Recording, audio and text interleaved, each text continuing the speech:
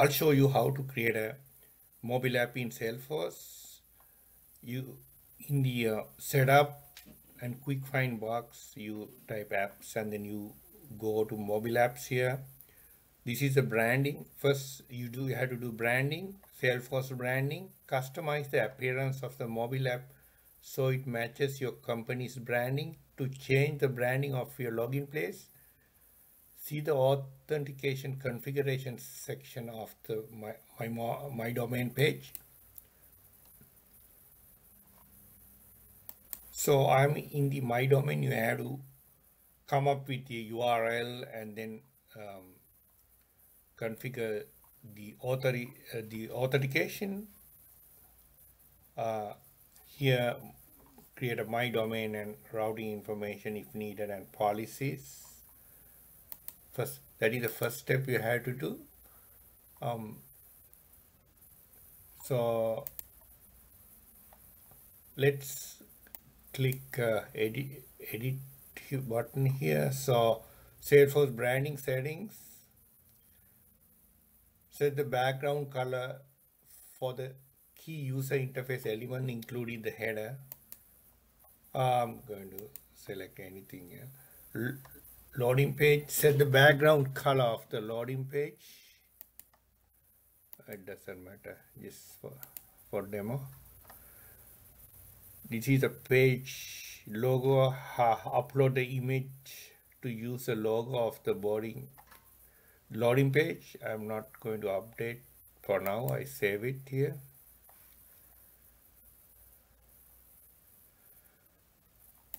The second step is the Salesforce navigation. Mobile navigation. You can add lighting pages, Visualforce page and lighting component and other productivity item to the default navigation menu in the Salesforce mobile app. Where these items appear in the Salesforce mobile app for iOS, the Salesforce mobile app for Android, these items appear default navigation menu called the mobile only app. The first four items you appear as the first four item in the navigation bar at the bottom of the screen when the user is in Lightning app.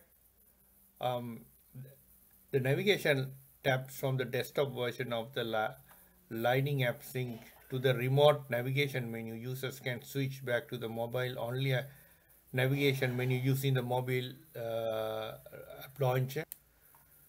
You can add lighting pages, Visualforce pages, lighting component, and other productive item to the add item to the navigation menu. Create a tab for the first, and then you add your lighting web components and Visualforce page, anything you want to display to the tab. That's how and then you add the tab here. I'm going to remove that. This is out of the box. Items here, let's remove everything here. I want to add like task here for now.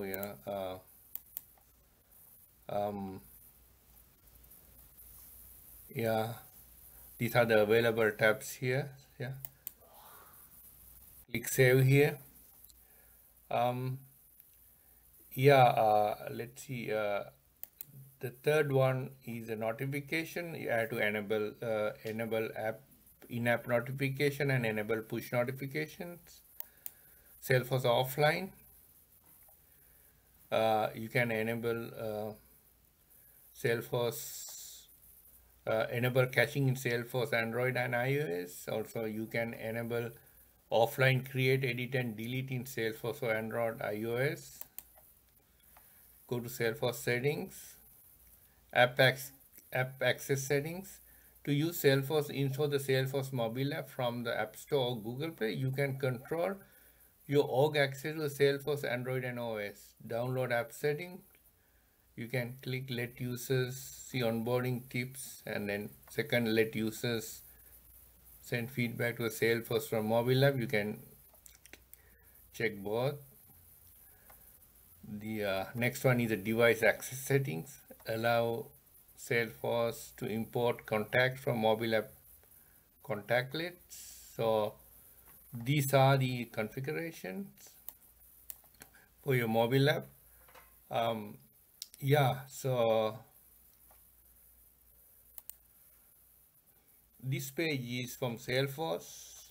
Information on create and publish custom brand and mobile apps. It has a demo there, you can see it. So this is an example of a mobile app you see on iOS. You can build your own custom brand and mobile app with mobile publisher